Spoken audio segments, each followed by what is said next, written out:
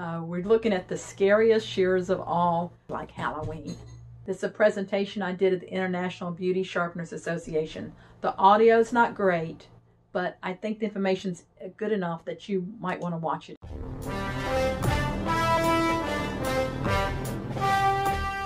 Alright, so are we ready for the scariest shear of them all? Right. Drum roll. This is the last one. Oh yeah. Yes. How many of y'all seen those? I have not. I had to order one off Amazon in order to show it and play with it in practice. But a curved thinning shear, I mean, what are they thinking of? That's just, so far the hairstylists haven't found that shear. I'm hoping they never do. But I've just seen them with the groomers.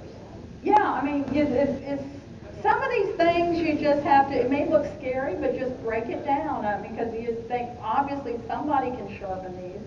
Same thing with like weird pivot screws. You come across something new, just say, okay, there's got to be, calm down, there's got to be some way to do this. So you're going to sharpen the one blade, just like the other ones, and ignore the teeth. The one blade, fortunately, is curved, the easier way to sharpen. And and any of these curved shears, this one included, if they're, after you sharpen them and they're out of alignment, obviously you can't put them on an alignment bar, you just have to tweak them a little bit. And usually you're going to take this inside blade, typically, and kind of straighten it out so it touches the tip. You know, there's Catholics and Protestants. There's benders and hammerers, you know. I'm of the bender denomination. I just put it in the block and just bend it. Usually I straighten this blade, this inside blade, I make it more straight or less curved, and that usually fixes it. But you just have to bend it, check it, bend it, check it, bend it, check it. And what they told me is, I said, I have the, not only have I trained in Germany, at the Jaguar factory. By the way, Jaguar is the biggest producer of beauty shears in the world. I know they're not big here in the United States, but I trained there. But then years ago, I had the chance to train in the factory with Casper Kaiser Eicher. And he always said, you bend the one blade and just kind of hold it up to the light and kind of pretend like the top blade is your alignment bar. And the bottom blade is the one that you're trying to align it to the top blade, and just, you know, bend it, look at it in the light, open and close it, bend it, open and close it, and you'll feel that drag.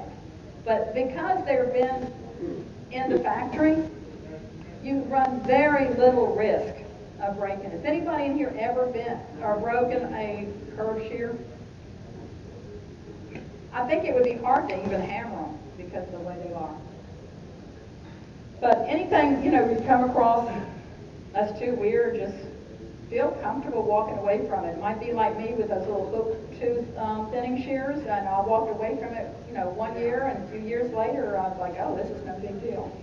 So you grow along with this. Okay, this last picture is one of my favorite pictures.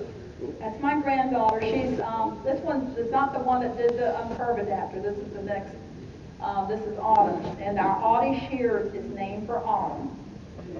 And I try to name things after the family, but she's 13 years old now, but she was, look at her going to nursery school as a hairstylist. Isn't she cute? But if you call the office, you may hear kids in the background. We're a family business. If you call us and we're not there, it may be Crew, who's the youngest one, who's 5, might be having some kind of promotion, you know, in a play at school, and we've all taken off that day to go see them in a play. We've always put family over money, so it's, and also people that have our equipment or buy from us or have our shears, we consider you part of our family too. So we, you know, if you need to send us prayer requests, you know, we'll give you some love. So do y'all have any questions for me? I thought I did a better presentation today than yesterday, right? Yesterday I was tired, and I was kind of wired up. Fabulous both days. Oh, thank you. Thank you.